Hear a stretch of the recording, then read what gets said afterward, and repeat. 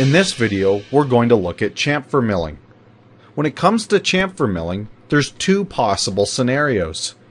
One is we're going to be milling a chamfer on a part that's already been modeled in SolidWorks, and the other is we're precision deburring an edge that's currently a sharp edge on your model.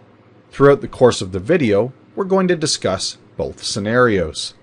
If you plan on following along, open and save Part 7.9.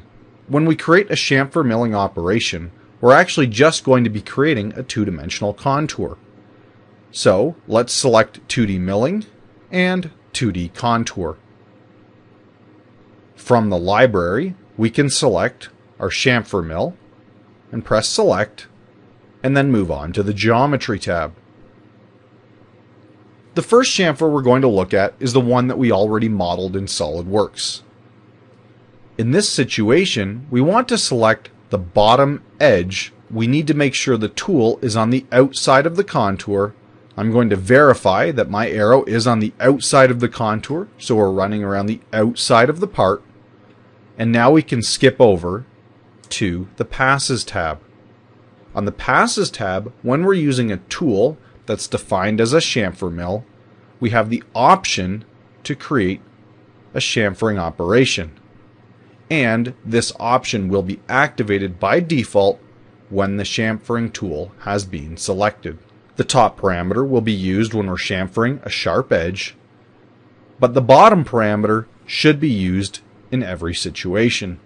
When we adjust the tip offset, the tool will lower and move away from the edge to maintain the same size chamfer, but machine it higher up on the tool. We're going to use an offset of 20 thousandths of an inch.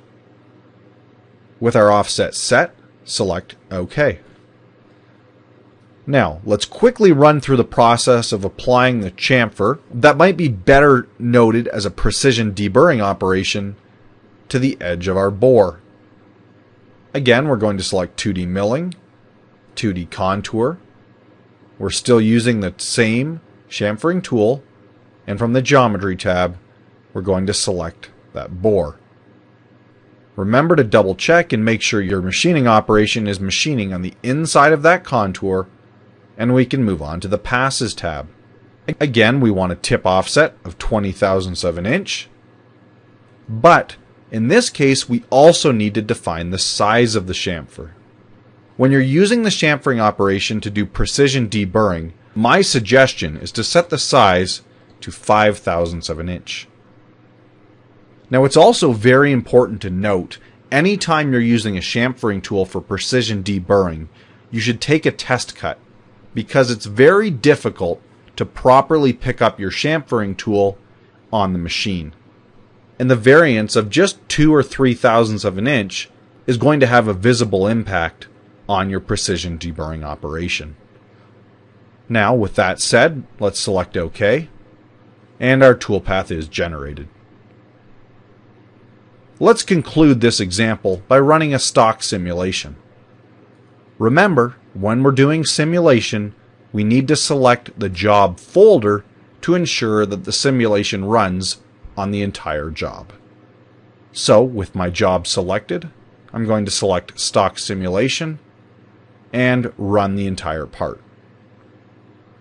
Here we can see the large chamfer that's been applied to the top of the part and the small precision deburring operation applied to the inside bore.